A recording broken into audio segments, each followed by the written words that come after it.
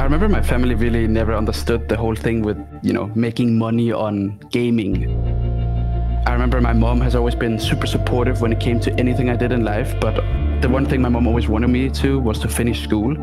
And in 2016, I actually made the decision to drop out of school, and therefore I decided that I'm gonna do what I want to do for a career. For me to go to BlizzCon that year, it changed everything because it made my whole family understand everything, and they were being so supportive ever since.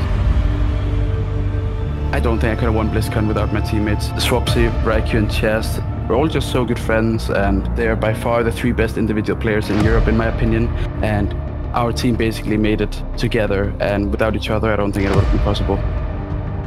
I just think that having a good chemistry in your team can actually make the difference in the team. I've known Raikou since 2016. He has this aggressive playstyle that I've always had myself. In my opinion, nothing beats Raikou.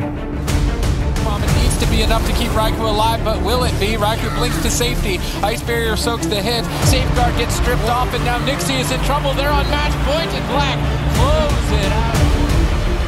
Swapsy is a super great multi-classer as well. He's the same as Chaz. They just play a lot of classes at a very, very high level. Everyone knows that he does that in Europe. He plays every single class.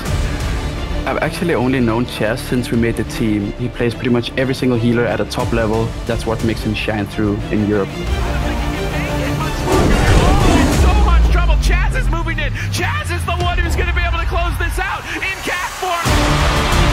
Even though I thought BlizzCon was like the last thing for me, kind of, I do believe that competing is my passion.